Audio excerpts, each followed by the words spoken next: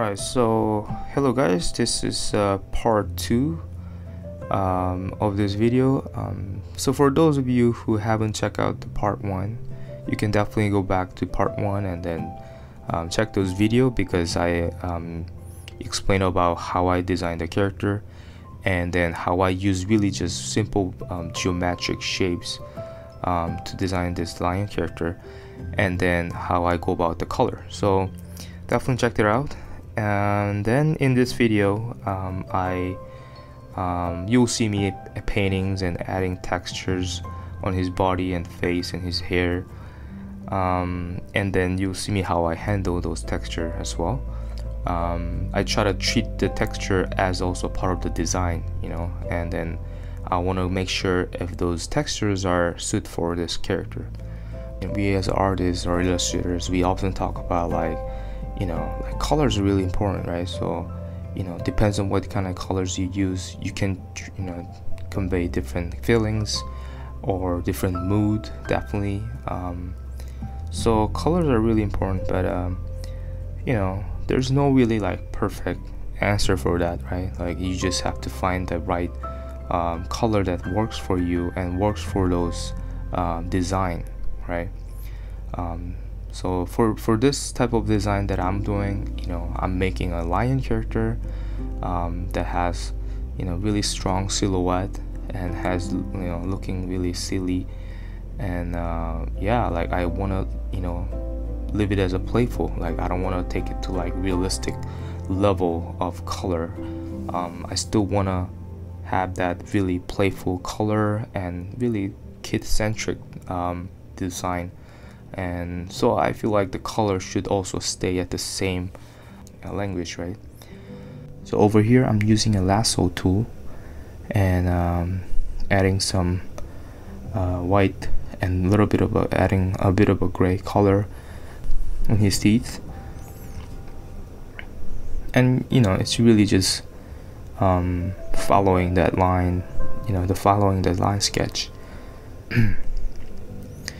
And then yeah, I'm slowly adding so right now I'm really just I wanted to play around with a slightly bigger shape, so I'm adding smaller dots and a bit of a bigger dot, like a little bit bigger dot, so it looks more interesting.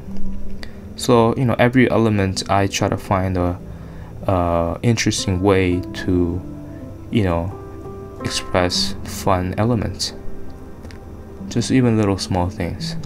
So here you see me painting up some of his whiskers, and right now I'm just kind of like drawing a line really quickly, and then I'm gonna start adding some the weight. So I'll be thickening up at the end of the tip of his whisker. Just give a little bit of a weight and variety.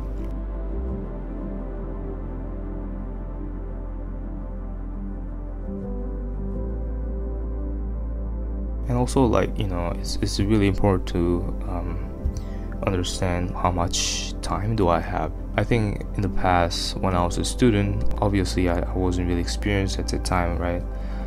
So if there was an idea that I want to work on, I spend a lot of time just thinking about like design, color, all that stuff at the same time. But as I have more experience in the industry, I try to like come up with a design or really quick thumbnail sketches and then I stick to the one that speaks to me the most, and then I feel like the feeling is also very important. So I try to feel out the characters, and if that is the right thing, then I just jump on finalizing the sketch, and after that jump on color.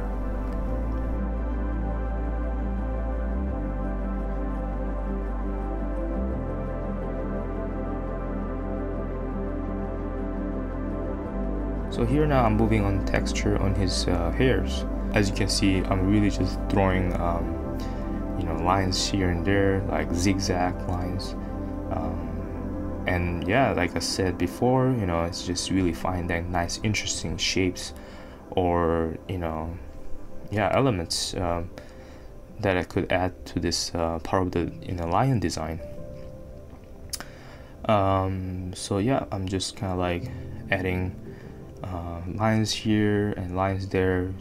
I still want that like abstract look into his design. Like, so even though it's a line, it express certain feelings. Express that like instead of adding details of those texture on his fur or on his hair, I'm trying to like really simplify that the fur texture. However, I still want to keep that same feeling.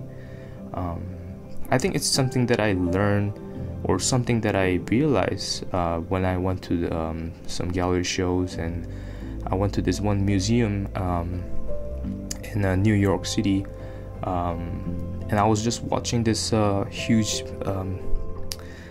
a piece. I think it was done by either Picasso or some artist that or Monet. I think that's my favorite artist as well. But so when I compare to those paintings, their approach is different, right? Like they have certain style back then, but what I realized is like each artist, they have their own way of expressing certain objects or certain feelings. It could be stylized, it could be realistic, but it can, at the end, it all express the same thing, but in their own personal interpretation. And after I realized that, I think I start to get into more designing shapes, like try to push more and try to like really understand what am I designing and how can I make it fun with a simple, minimal, and stylized way of as possible. And I really enjoy that process. So around his head, I fade out some lines, using some darker color, so his head pops out more, his face pops out more, and adding slightly different texture as well to indicate that it's like a fur. So I'm moving on to texture on his head. I'm really just testing out some texture. So I don't want to go too crazy. I don't want the texture to pop. I want to like the subtleness of it, right? So I try slightly darker color than his skin tone and try a little bit of light, and I really like that, I think. And then I'm adding those color here and there.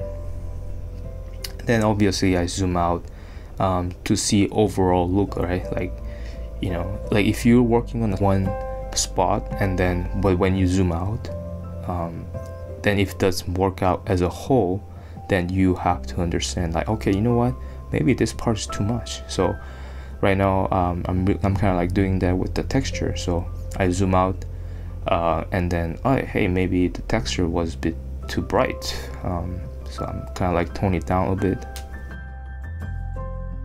I start adding some shadows under his arms and his hair, so it gives a little bit of that kind of like volume there.